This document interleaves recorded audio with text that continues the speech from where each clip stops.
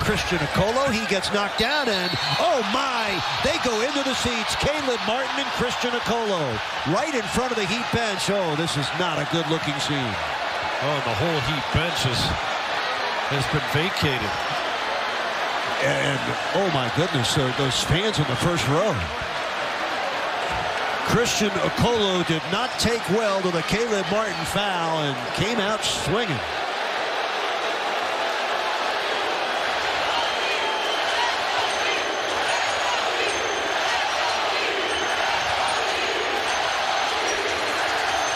Got to be smart here. Miami in such control of this game. Don't want the emotions to run so high that you lose your advantage here with key players out. See how they rule this. They're going to have to review the video. We're going to have to get another look at Caleb Martin's foul on the 7'1" Christian Koloko. Under the basket. See him entangled there?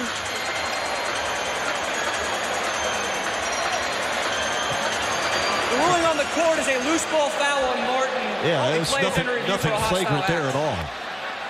But that's where Martin may have made the mistake to hover over the fallen Okolo after the play. But I don't have any problem with the foul. No, I don't either. They were battling for the loose ball on the weak side of the rim, but maybe standing over and in a threatening way there and kind of bodying him up.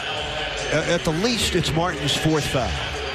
Now, the officials are going to have to mull this one over, but look at that. Right over the camera, folks, into the first row underneath the basket. Folks,